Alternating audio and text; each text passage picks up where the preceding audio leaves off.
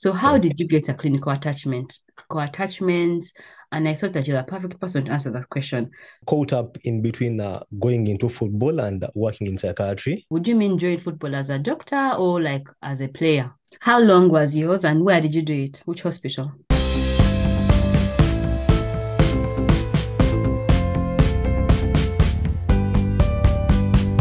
Hi guys, welcome to my channel. My name is Sisi if you're new here, and I'm a Uganda medical doctor. And if you're an old subscriber, welcome back. You might be wondering who's that DJ? We This are, we are is doing Shaba. music. We are doing music now. He's not a DJ. Shaba is also a Ugandan medical doctor in the UK who I was so excited to find on YouTube as well. I'll link his channel in the description below and also put clips here. So he's a Ugandan medical doctor working in the UK. And yeah, hi Shaba, can you please introduce yourself to the people? Yeah, I'll do that. I'm a DJ, so I'll introduce myself as a DJ. Hello, everyone. My name is Shaba. I'm a doctor working and living in London. I make YouTube videos about how to work in the UK as a doctor, and I'm so happy to be here on Cise's channel. Just for And context, let me give you a context, Cise. yes. Just for context, I began doing YouTube because of Cise after Oh. watching your videos. So are you really a DJ though? Because you really look like a DJ. Are you also a DJ on the side or?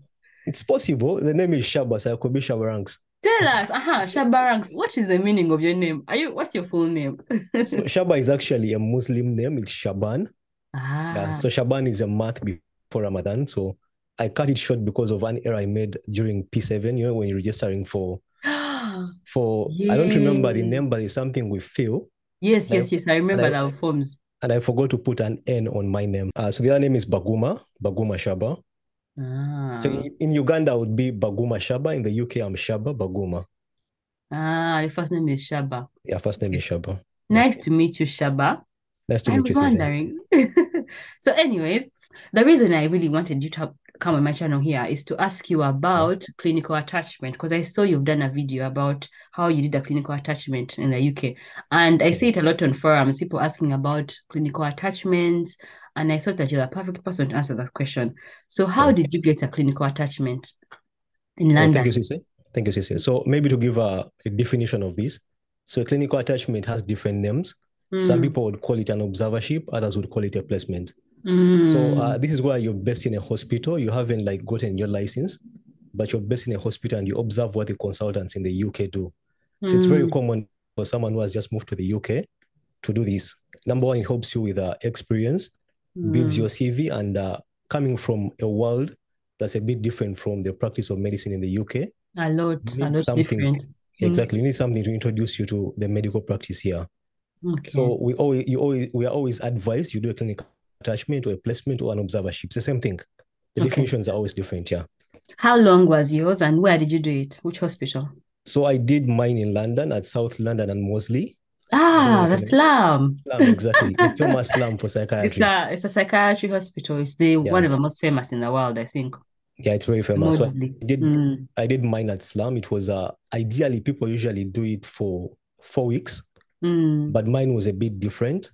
mm. Just to give context, I've done a master's here, so I have a master's in mental health. Yeah, so I was working as an assistant psychologist. You have an MS in global mental health, No, in mental health, not global. just in mental health, eh? Yeah, Ah. mental health is more superior than global. It's because global means for us low and middle income countries like Exactly. So Uganda. Right. So this is so interesting. So do you want to be a psychiatrist as well? Or caught up in between going into football and working in psychiatry.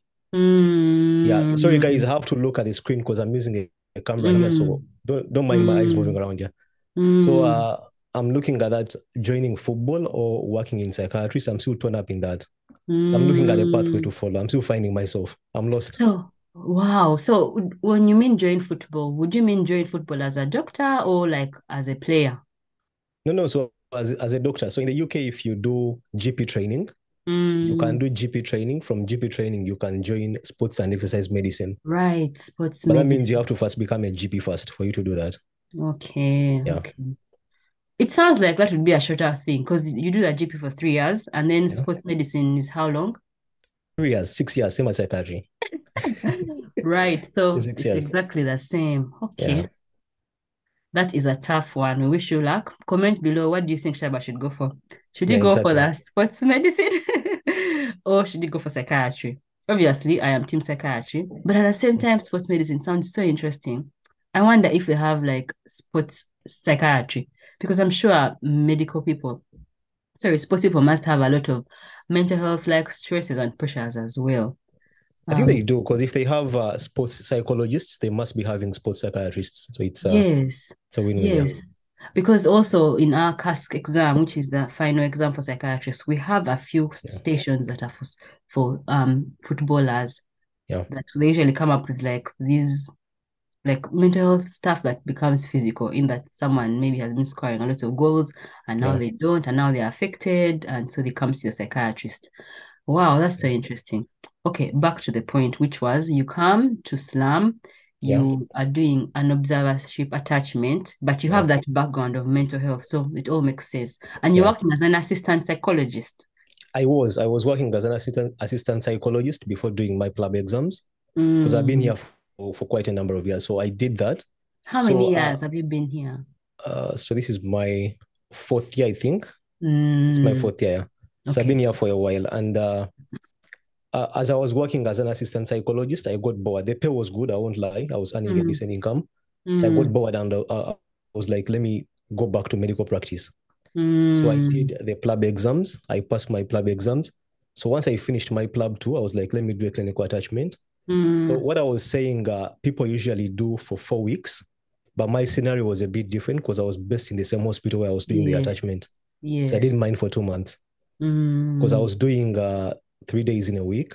Mm. Usually a clinical attachment or a placement is a full-time thing. You Mm. have to do it full-time, Monday to Mm. Friday for 1 month. But mine was 3 days in a week, so it took me two months.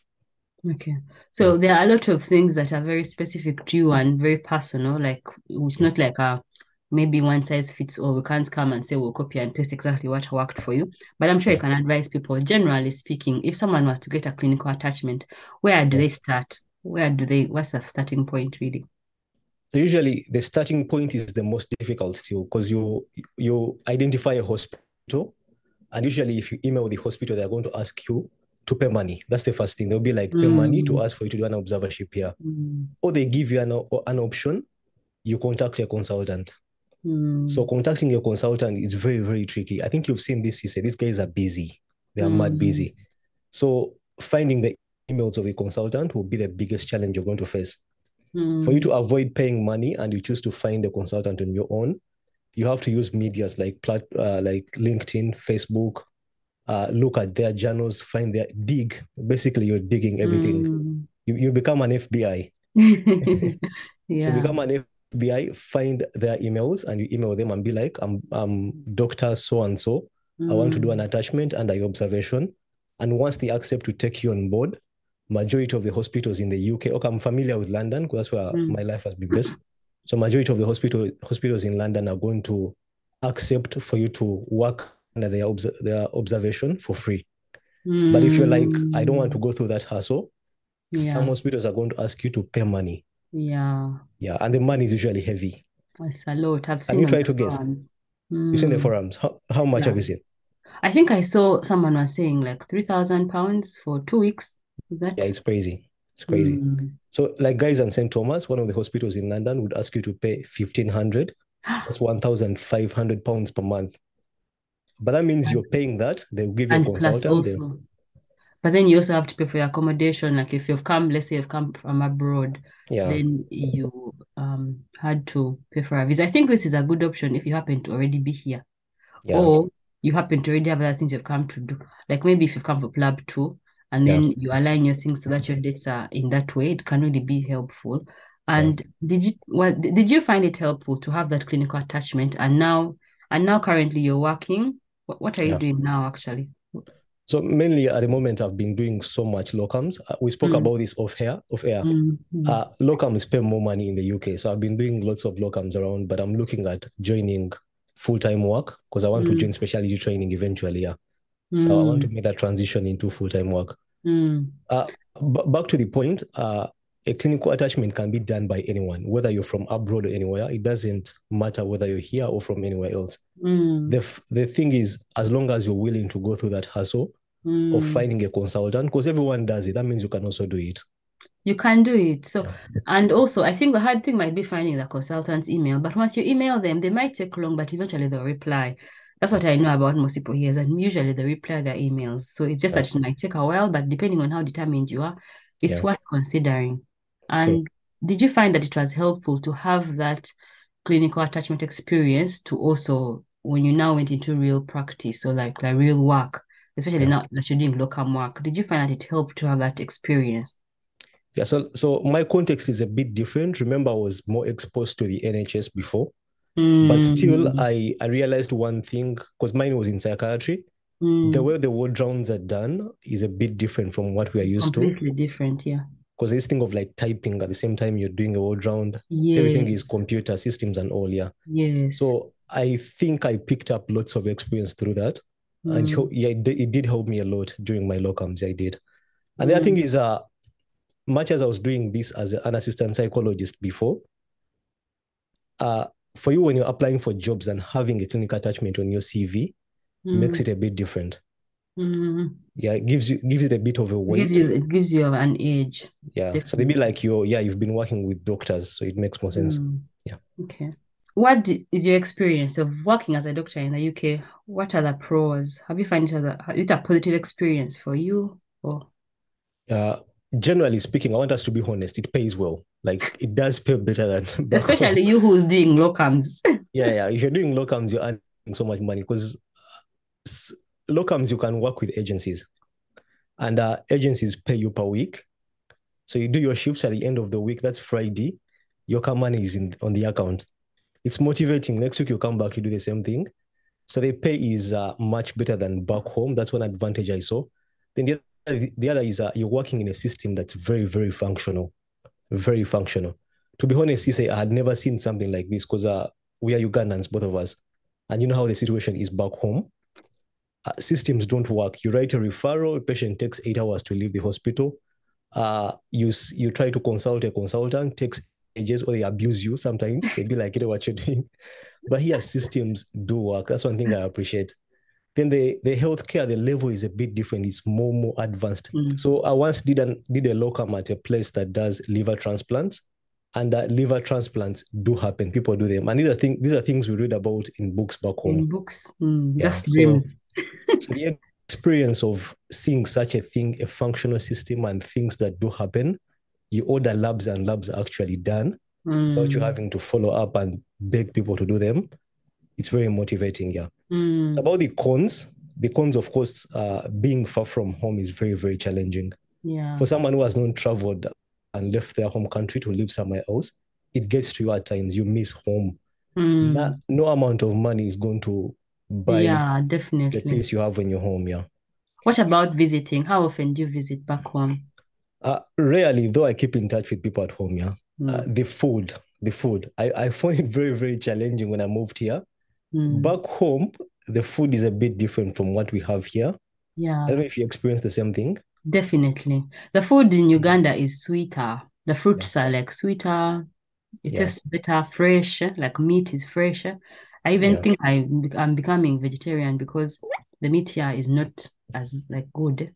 Yeah. So the food, I found it very, very challenging. So number one, being a Muslim, everything almost has pork.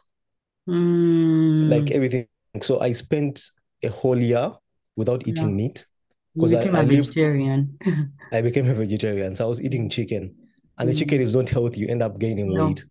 Then I'm not the person like chemicals. Yeah, so I'm not the person who cooks food. I spent a time like my partner wasn't here. So she joined me like after. And I was eating out all the time. So I was spending so much money. You didn't know how to cook, I never had the time. I didn't have the time to cook. People teach your sons how to cook. It's a life skill. I didn't have time to cook. So I found it very challenging. It became very, very expensive in terms of food and all. But overall, then the other issue is, of course, racism exists. Being Black in a predominantly white country, you would face those comments. I remember the first year I came here, and I think people can sense it that you're new in a country. I sat on a train and someone stood up and sat somewhere else. That was very, very bad. Like it didn't make me feel well. Then in Yeah. hospitals, of course, if you're working with patients who are old, sometimes they'll make certain comments. They'll be like, go back to your country. I want to speak to someone who Yes. is English, stuff like that. Yes. But like Yes. you absorb that and move on. But when they tell you to go back where you're coming from, Yeah. for me, actually, no one has asked me for me to go back where I'm coming from. But I have my answer ready. I'm Yeah. like, I go back where I'm coming from. I'm going nowhere. I'm going nowhere. Yeah. So I worked with a patient who had a brain injury, and that's the thing, like brain injuries, they become disinhibited. They say things They that are do. But usually mm, in my opinion, sorry to cut you off, but in my opinion, because they say yeah, that a lot about also people in psychiatry, like they're like, yeah, oh, he's maybe unwell, maybe they are manic. But I feel like a lot of times when you get disinhibited, it's your own true character that comes out. Because there are a yeah, lot of people who you find they're disinhibited, yes, they are yeah, manic, but they're not going to be racist. They will abuse you, they're abusing everyone, but they're not going to give racist abuses. While there yeah, are those who are. So me, I feel like maybe it's that actually it was really in you and now it has come out. Hmm. yeah. You So go on. You are telling me about the brain injury patient. Yeah. you think they are subconsciously racist and they didn't know? Yes. Yeah, That's that's what what I I think. also think. That's what I, because Mm. some of them, of course, become nice, others become totally off, and they say Mm. certain things that are out of Mm. control. But of course, you Mm. absorb it, you get used to it, and your life continues. But overall, I think the pros outweigh the cons. Mm. And I would never in my life discourage someone from leaving their country to move to a country where they are getting better money, better pay, a better life, and a better future in case you're planning on having a family. Mm. At least you Yeah. try it out. You can Yeah. always try it out. And if it doesn't work out, you can go back. Now, like me, now I'm here, but I tell my long-term plans, I see myself in Uganda. That's a funny thing. But I decided to love Uganda more when I left. Yeah. But I wouldn't have known if I had not left. I would have still felt like, I think there's something better out there. Yeah. That happens. Like once you leave home, you appreciate home more, like you miss it. Mm. Yeah. Okay. Thank you so much. Maybe do you have any final words or advice for anyone out there who's watching and Yeah. they want to do a clinical attachment? Yeah. What? So maybe about that, Yeah. one thing I would say, when you're applying for your clinical attachment, they are going to ask you for certain things, like certain requirements. They'll ask you for things like vaccination checks. You make sure you don't have TB, you don't have measles, varicella zoster. Then they'll ask you for a police check or a background check from your country. And if you're based in the UK, they're going to ask you for a DBS check, which is an equivalent of an Interpol letter. So Mm, get every document ready, prepare, because that's the thing that will delay your application.